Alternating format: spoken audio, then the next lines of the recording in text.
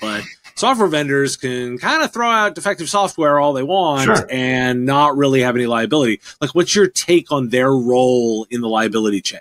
Yeah, I mean, until a product is regulated, to a safety standard, how can there be any acceptance by the populace that it's safe? I mean, we do it with food, we do it with cars, we do it with everything else.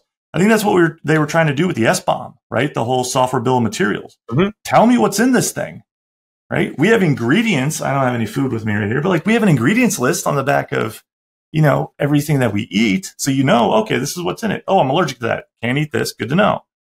Same thing with software. Produce the list of what it is. And make sure that the buyers are fully aware. Be very transparent. What version of that software do you have in there that you're using? Because software today is built on other software. Are you using a vulnerable version? Are you using, an unsupported version? Are you sure you're actually using the right version of the thing that you think you got? Or is it a knockoff?